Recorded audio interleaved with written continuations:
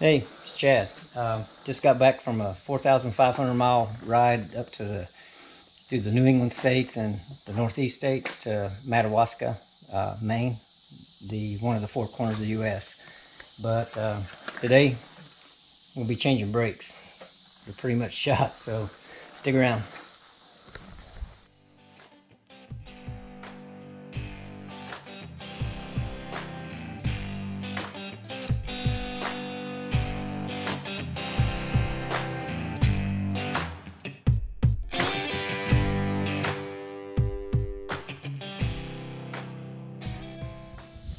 Well, I'm lucky enough to be back here at my brother-in-law's and sister's place, and they're letting me use their garage again, so it's way better than doing this out in the field. I've done that many times too. So the plan today is I'm going to pull the back tire, change the rear brakes, and clean the chain. So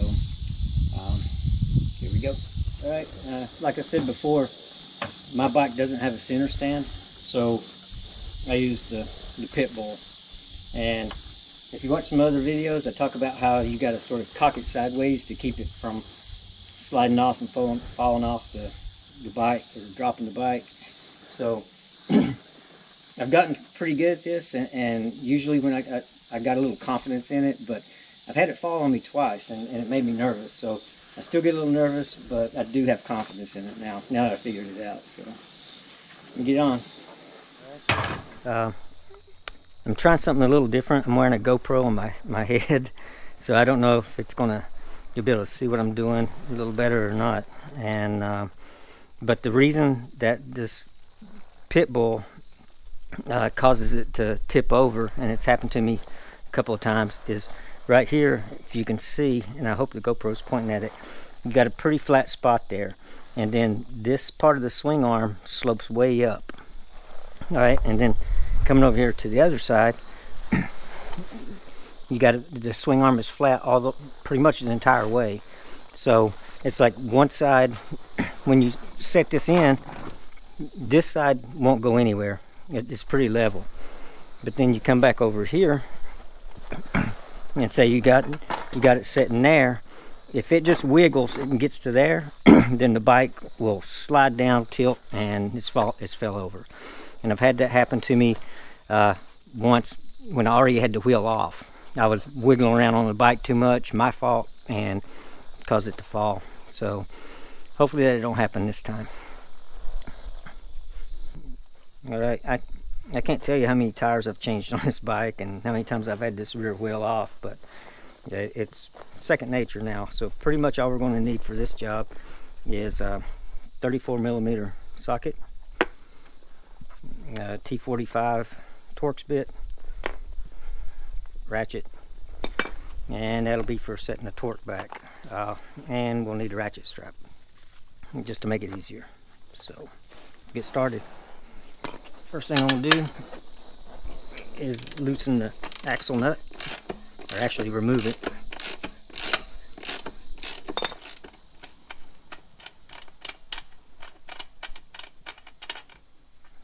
The washer. Now I'm going to back off the chain tensioners.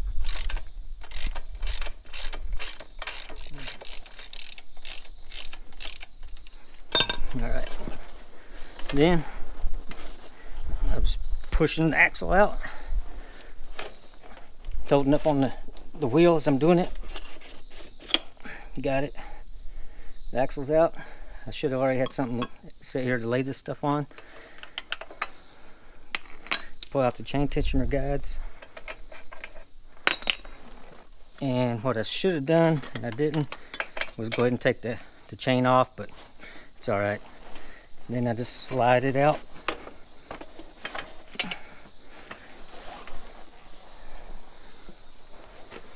And done. Pretty simple. And then we'll change these brake pads.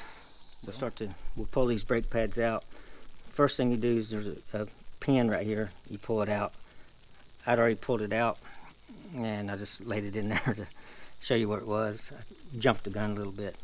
I'm trying to get this on my head to where you can see what I'm doing.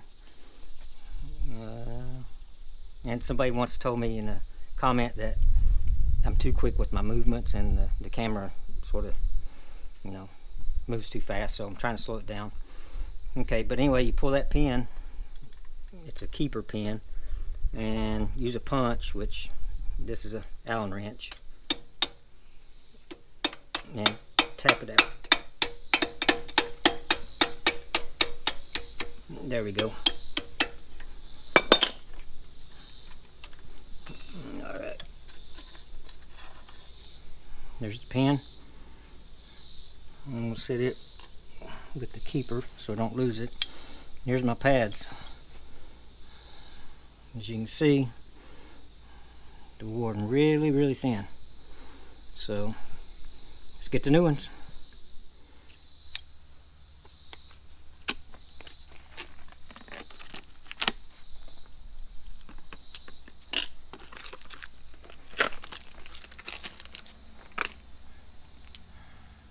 As you can see, it's quite a bit of difference, huh?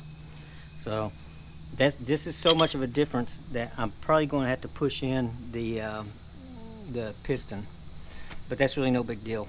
But there is so much piston sticking out where the pads are worn so much, and you can tell because my brake fluid is already really low, and I knew that was coming. That's why I didn't add brake fluid. I knew I was going to be changing the pads. So what I'm going to do is take the cap off of the off the rear master cylinder,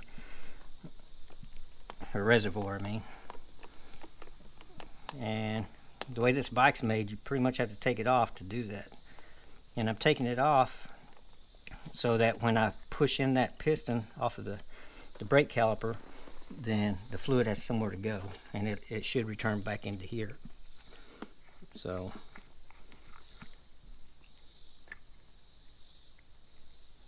take it off and set it right there, and hopefully I don't push too much out and it run out on the ground.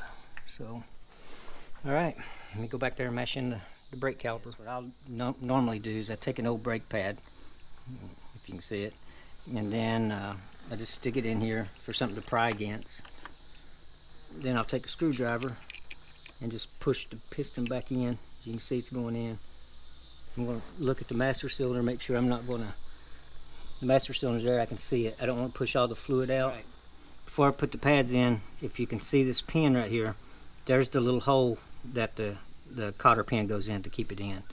And this is like a little compression sleeve that when you push it in, it'll swell up and hold the pin in. But I want to make sure that hole is where I can get the pin in it without having to turn it. So I'm going to start with my hole, put it in my slot, line it up. Good. This is hard trying to hold my head still for the GoPro and work, but I think we got it. Okay, there's the pin hole, I mean. Right, got it started. Now I'm going to tap that in a little bit.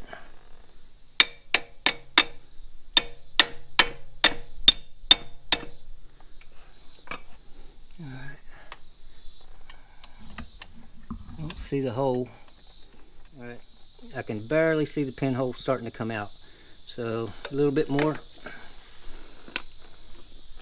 Just a little.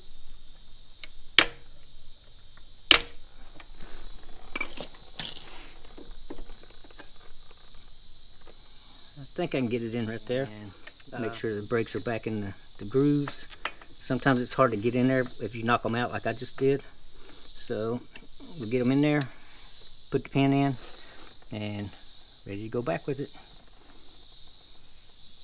Alright, the way I clean the chain, and I use this method most of the time because I'm on the road and I don't have the luxury of a garage, but all I do is I carry Simple Green in a little water bottle, and I got two tops, and one lid I poked a hole in it so I have something I can just, you know, splash it on the chain. I just use a change brush and go to scrubbing it. So after I got it good and clean, I wipe it down, dry it off, and then I use chain wax or whatever you prefer. But all right, this will take a little while, so catch you in a minute. All right, got the chain cleaned with the brush and simple green, and before I dry it off, there's another thing I usually like to do, and I learned that the hard way too, because when you go to tighten your chain back up, if there's still some grit down in there between the O-ring and the links themselves, then it'll wear out. It'll come out or build up more as you're riding, and your chain will be loose the next day or too tight. So I make sure every link is good and loose, you know, and before I lube it up. So what I usually do is I'll take a shop towel or a rag, preferably, and I just fill it full of simple green. Like, if you can see me, I just poured simple green all in it. And then I take the chain, if you can see it, and I just work every link. Let me see if I can show you. I just take the chain and I use both hands and I just work every link back and forth. And what that does, what I found that it works for me, is the simple green that's on the rag, you can already see that one's way floppier than it was, way looser. So it still had a little bit of grit down in there. So I use that rag soaked with simple green and just work every link all the way around, and then I'll wipe it down clean. So still more work to go.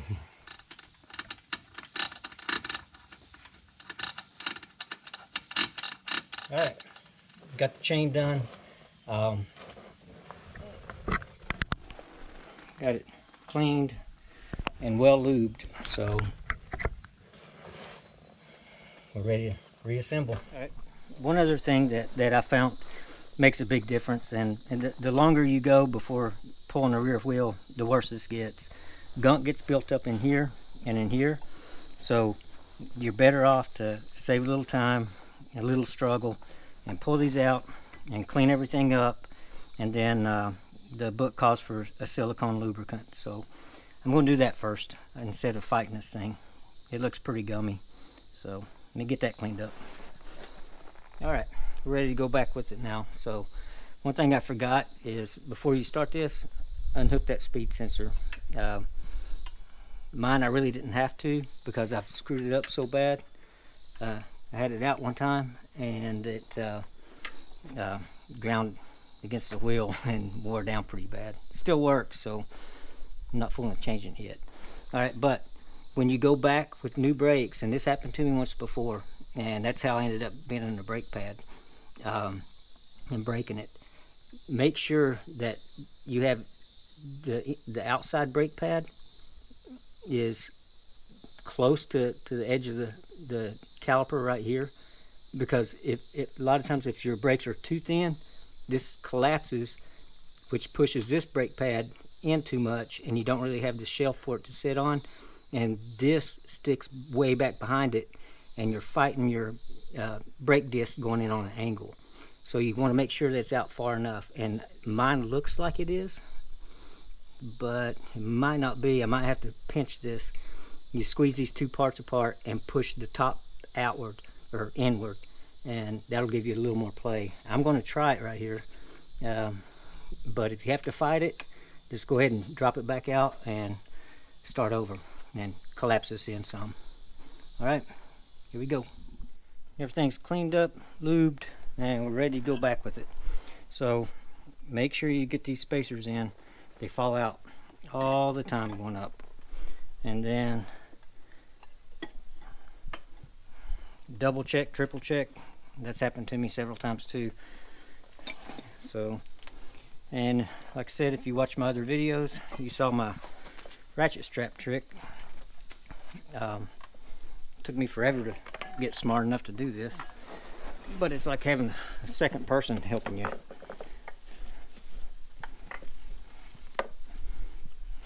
And I tie these instead of just hooking them, because a lot of times if you hook them, they slide down the bars. And take your time with it. And I found out that a lot of these steps, and I'll probably get criticized, some bad nasty comments, you can get away with not doing all that cleaning and lubricating so many times, but it's come back to bite me in the butt. Just one click at a time. Everything's going up nicely. All right. Now,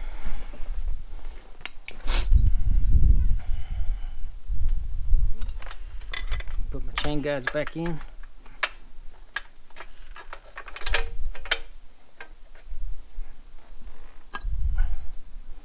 And just my luck, it's starting to rain.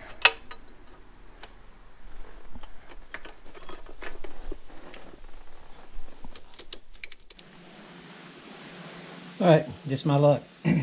Got a rain shower coming in. Instead of pulling the bike in the garage, I left the butt end sticking out. So I'm going to wait this out and then finish it up. Be right back. Alright, rain's backed off, but I'm an amateur, so my iPhone died, so I can't see what my head camera's looking at. So I'm just going to use this one to finish this thing up right quick before another rain hits. Alright, where I left off, I think I was jacking that up and getting the axle started in. Everything seems to be going pretty smooth, taking my time with it. Get that out of the way.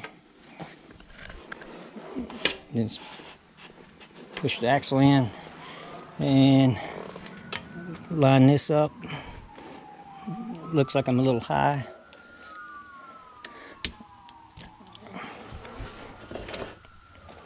Make sure that it's lined up to your axle catch. Push it on in. Make sure the little washers on your chain adjustment is outside of that groove. Both of them. Everything looks good, so time to tighten it up.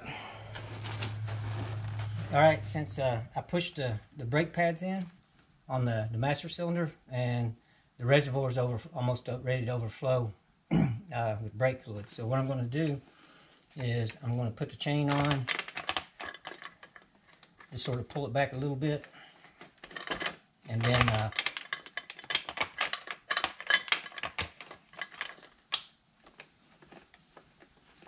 well, can't put it on until I take this off. So, all right, took off the ratchet strap, run my chain up there. Just gonna pull it back a little bit. I'm not worrying about it being squared up or anything, because all I'm going to do right now is I'm going to tighten the wheel up, and then I'm going to pump the brakes out so it'll suck some of that out of the reservoir back into the system, and then I'll be able to either suck more out of the reservoir or hopefully it'll be right on it.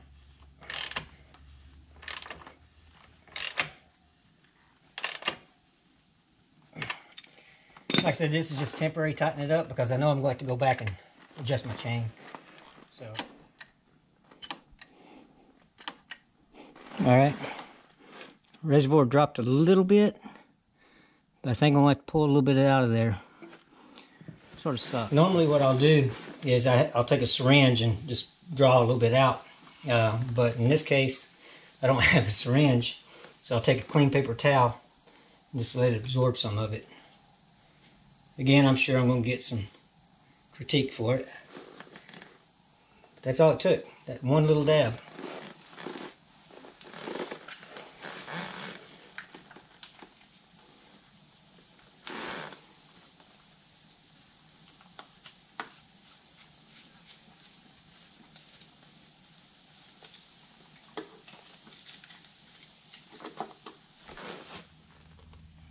And I would say some people will say, well, why aren't you bleeding your brakes? And I will if I need to, but there shouldn't be any air gotten in the system. There was fluid in the reservoir, fluid in the lines, fluid in the caliper, so it should be good. But if it does feel soft once I get going, then I'll stop and bleed them. Next time I'm going to change the fluid. Alright. Alright, we got the wheel sensor back in, brake fluid reservoir is mounted, everything's tightened up. So what I'm going to do now is drop it off the stand, loosen the axle nut again, and then adjust the chain. And all it's going to be is making sure the wheel's straight by lining up equal amount of marks on your chain tension guide on both sides and setting the slack, which is around 40 millimeters, but that should be it.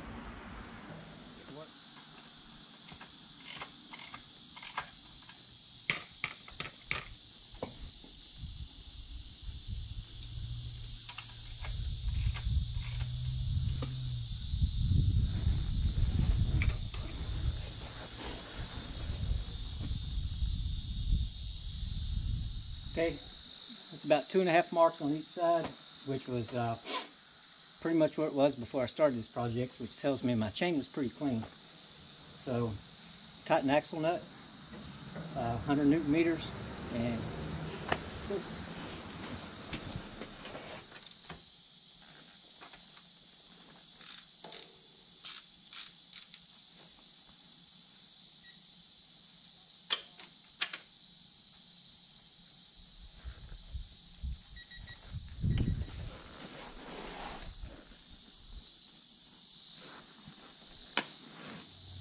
all right.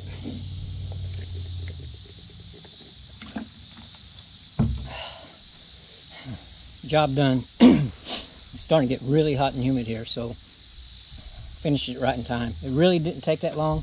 Went through a lot of little extra steps because, like I said, I learned from experience that taking shortcuts comes back. It might work out for you 2 or 3 times, but it comes back to bite you in the butt. So everybody has their own way of doing things, I guess, but that's mine. Hope it helps. Have safe riding and great adventures. So, thanks for watching. Later.